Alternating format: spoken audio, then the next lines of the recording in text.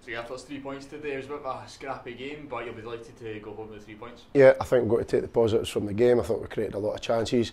I felt they had a couple of chances early on in the game that another day they could have scored, should have scored probably.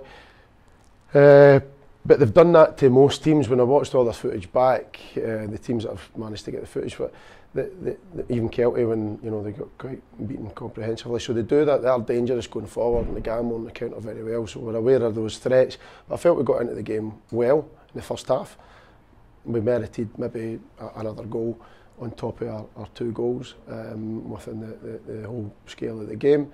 But what I'm delighted about, at 2-1, it's a poor mistake for the goal. Lack of communication, but they were really resilient in defending because they started putting on pressure, and it's not easy when you're defending that type of lead. It's in that stage of the game, they're just gambling, they've got nothing to lose.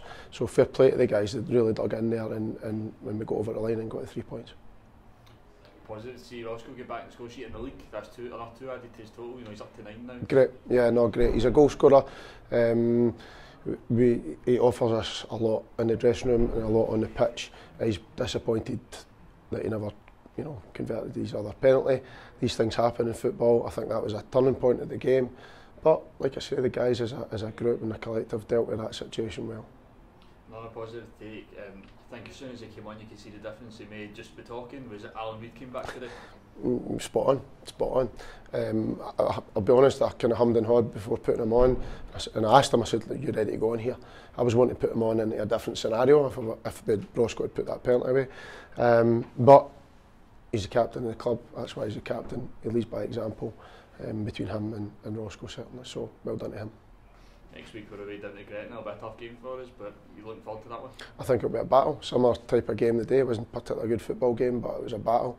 So we've got to go and win those battles, win individual battles, and all those old adages just come into play at this time. So we go down there, 3 points in the pocket today, with a bit of confidence, and we're going to work really hard on Tuesday, Thursday in preparation.